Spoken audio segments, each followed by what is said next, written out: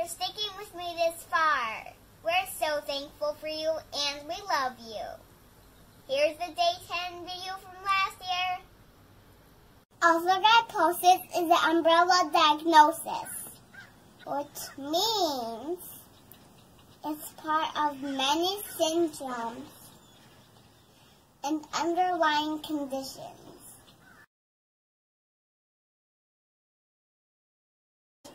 I don't have any syndromes, but I do have the RYR1 mutation.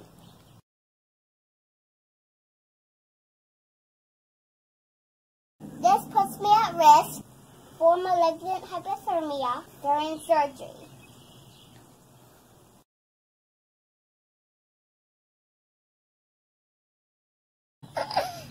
See you tomorrow!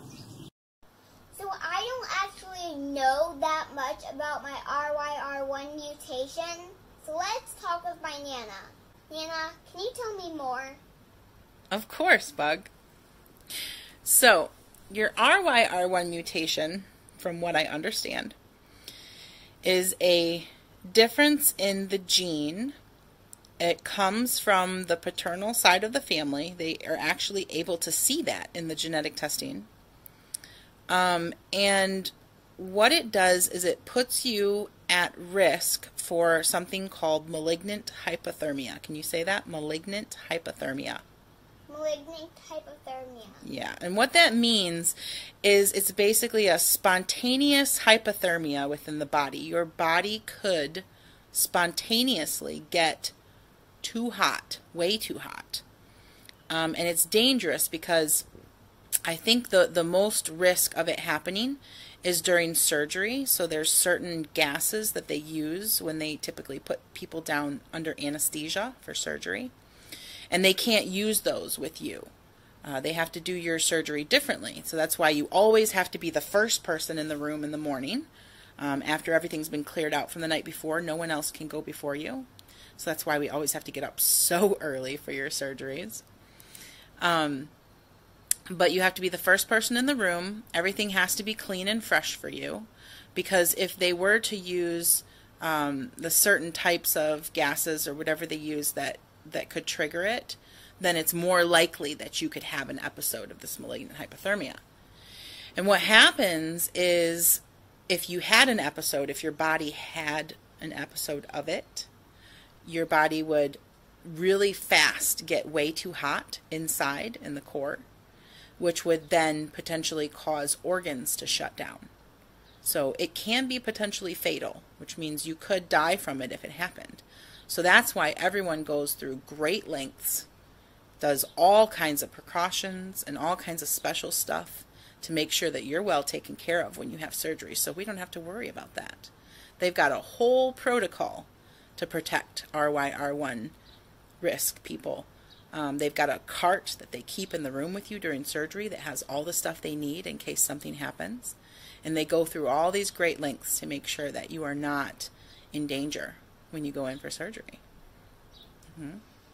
So why do I get hot sometimes? Yeah, that's a good question. I don't know for sure if they're related.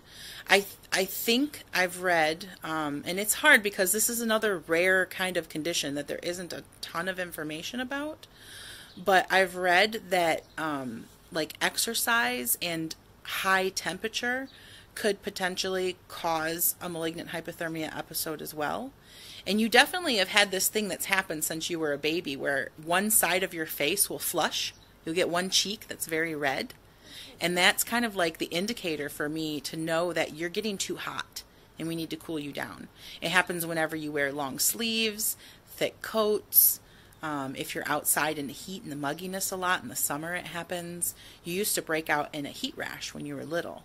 So, yeah, in order to, prevent that risk of you having a malignant hypothermia episode, I just try to keep you nice and cool. I let you wear loose clothing, not long sleeves and long pants, and bundle you all up. And it's worked so far. You've been fine when we go inside the air conditioning if it gets too hot and stuff like that. So I think though that's why you do tend to overheat very easily. as a lot of AMCers actually do. So it could even be an arthrogryposis thing, because other AMCers overheat easily as well, and they don't have RYR1 mutation. And they also get the sweaty hands and feet like you do. So that seems to be an AMC thing. It could have to do with circulation and just the way the body regulates itself differently because of your less muscle density and stuff like that.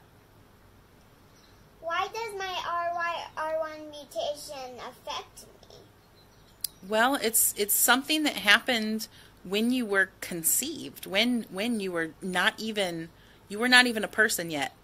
You were just an egg and you were just forming. It's called a fetus. Well, even before the fetus. I mean, it's like the very inception of you. Something in your genetics just went a little bit haywire.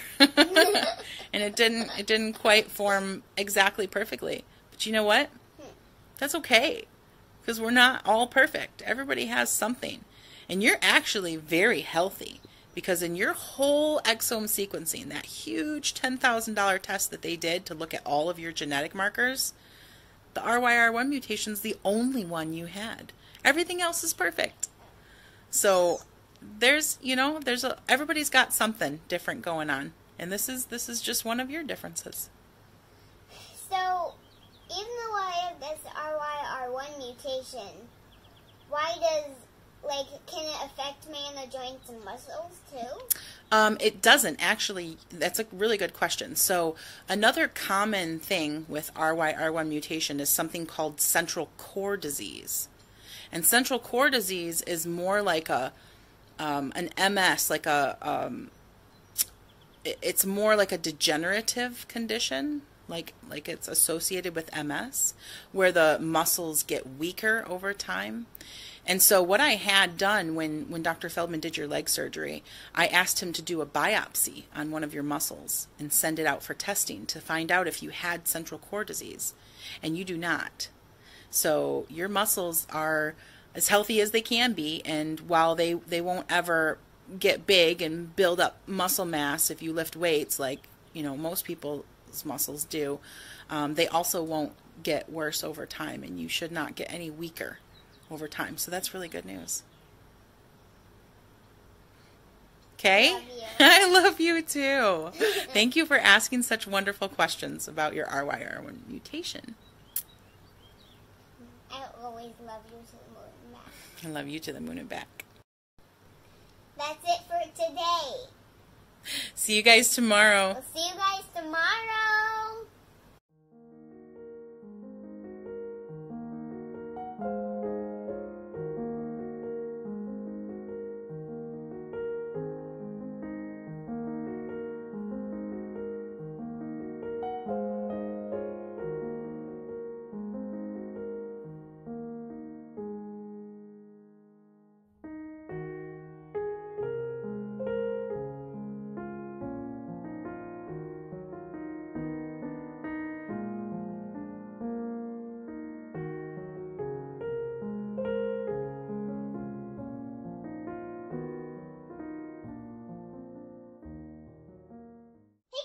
Thank you for the Santa here.